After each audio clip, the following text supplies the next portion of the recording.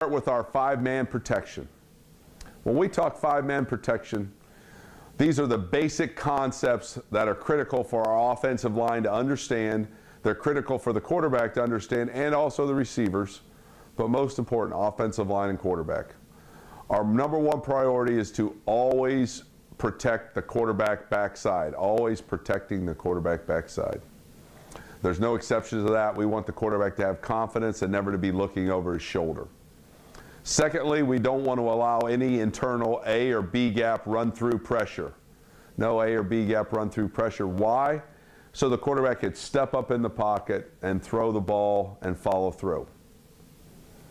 The next, any four-week pressure, the quarterback's backside, any four-week pressure is always handled by the slide side of the protection.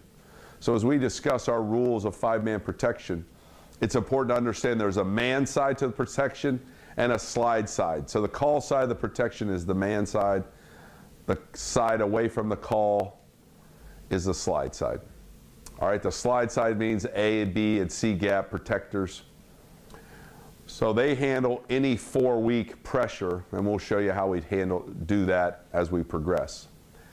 Any four-strong pressure is handled with a redirection, meaning we can flip the protection, we can redirect the protection that way, flip the protection and slide into that pressure, or if it comes after the ball is snapped or after the indicator by the quarterback to snap the ball, then the quarterback will throw hot off that extra defender, and by throwing hot off that extra defender, it's a quick throw game, and we'll talk about that as we go.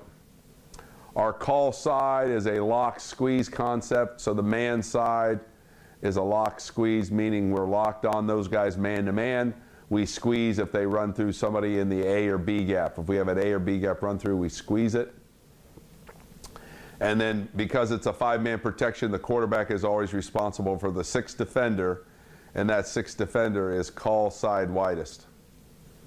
So that's our basic rules.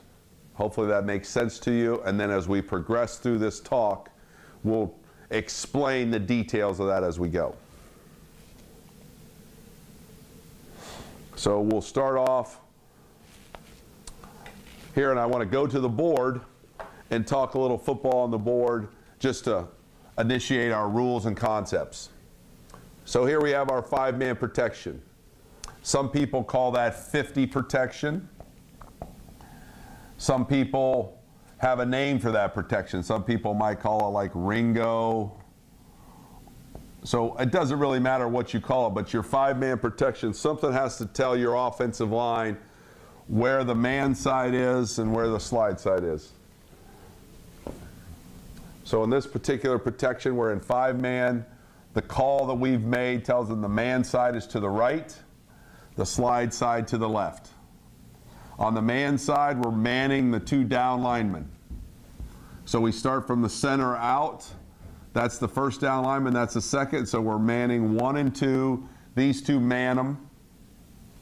All right? And then if there's any type of twist, pick and roll type of stunts, games we call it, they have to learn to switch those off, or our terminology is to bump it. Okay? In our five-man protection, where the quarterback is 5 yards deep and drops to 8 yards, we vertical set. So we would call that vertical sets on the man side. So they are vertical, straight back, shoulder square, hip to hip, a 2 to 3 foot split in here, depending on pre-snap alignment.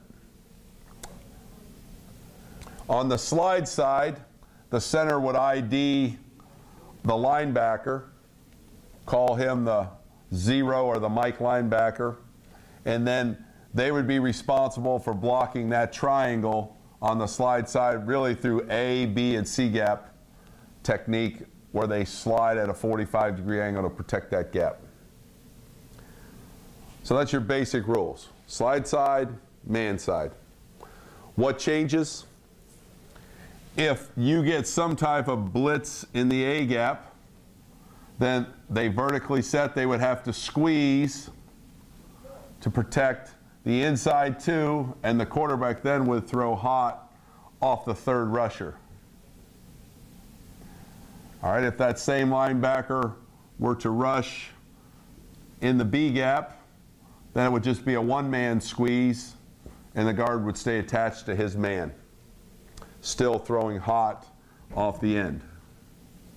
Okay, if that linebacker rushes outside and comes off the edge, then obviously both the guard and tackle stay locked on their man, and the quarterback would throw hot off the mic off the edge.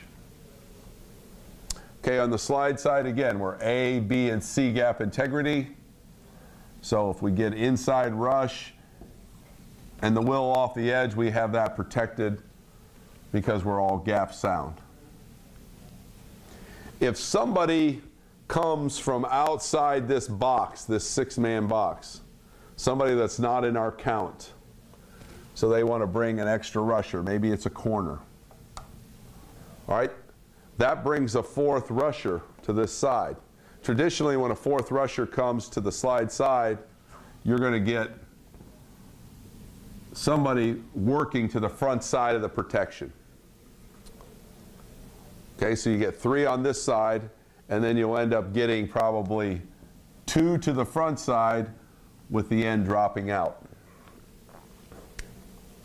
So if that happens, our tackle makes an alert call. There's a call we make that alerts everybody that he has a fourth rusher coming, and that would trigger the entire line to understand what's getting ready to happen.